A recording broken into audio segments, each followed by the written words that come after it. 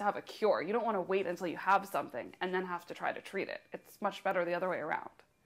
My mother-in-law's sister died of breast cancer years ago. My grandmother is a breast cancer survivor. Yes, I do know people who have breast cancer. My mom had it. 2 of my coworkers had it. I am a breast cancer survivor myself, and I know a friend of mine also has had breast cancer.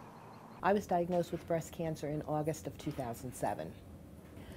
I was very surprised that breast cancer can affect women of all ages, both young and old. It's non-discriminatory.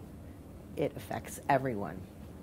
I don't think there's one friend that I have that hasn't had an experience with someone who has breast cancer. What I know is about how my family's been affected by it. My grandmother had breast cancer, and my mom is a breast cancer survivor. Also, I learned on a personal level how it affects someone's feelings, someone's self-esteem, someone's family.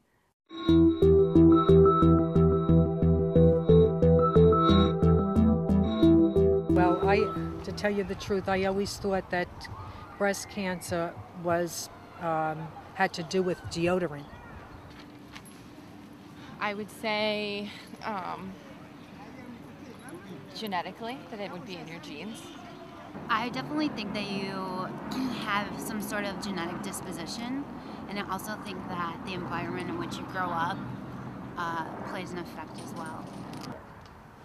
Well, I always thought it was genetics or unhealthy living.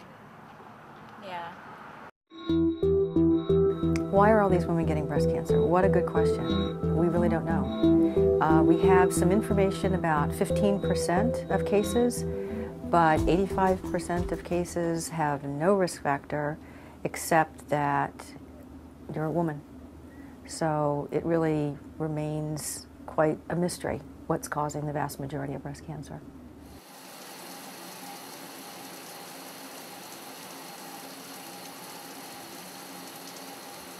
As a breast cancer surgeon and as a healthcare leader, answering this question would be very important to me personally, because I can see that many lives could be saved.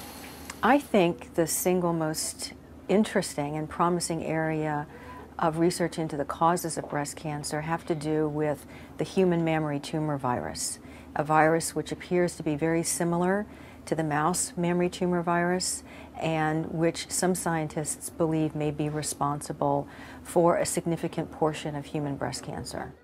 I first discovered the virus quite accidentally when a colleague of mine, Dr. Ken Blank, asked me if I wanted to take a look at a handout that he had received in New York City for a summary of the San Antonio Breast Cancer Conference.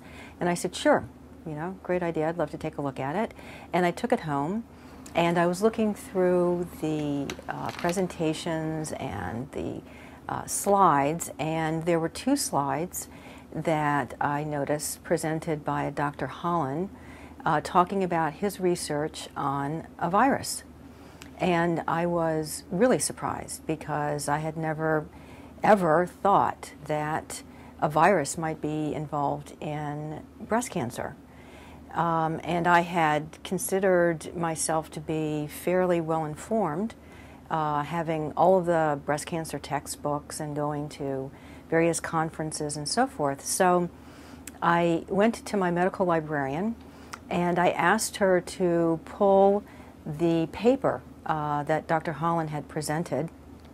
And I said to her, while you're at it, take a look to see if there is any other literature on this virus, thinking that, oh, this was relatively new and maybe there were just 1 or 2 other papers that had been published.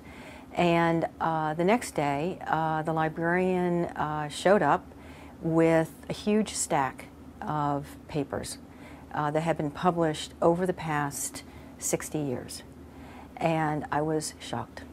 I took them home and I started to go through them, and the more I read, the more surprised I was to learn that this virus had been discovered in 1935 and that there were literally hundreds of research papers that had been published on the virus. And yet, this material had not made it into mainstream breast cancer literature. The Pink Virus Project is the first major initiative of the Breast Health and Healing Foundation that I founded in 2008 to focus more attention on finding the causes of breast cancer. The Pink Virus Project is a collaborative effort among researchers and other collaborators to really answer the question, does a virus cause breast cancer in women? The goal of the Pink Virus Project is to answer this question within 5 years. No, that's the first time I ever heard that, and I always read on anything about that. I never heard of virus, from mice. It's the first I heard it. I'm actually a nursing student, and she is a nurse, and we both never heard that a virus may possibly cause breast cancer, so this is new information to us. Until I became Dr. Ruddy's patient, I did not know anything about a virus. I never even thought about it. So hearing it from her and her research was how I became aware of the fact that it could possibly be a virus. We have not gotten enough evidence yet to be able to prove that the virus causes breast cancer, but there is compelling and, more importantly, convergence of data.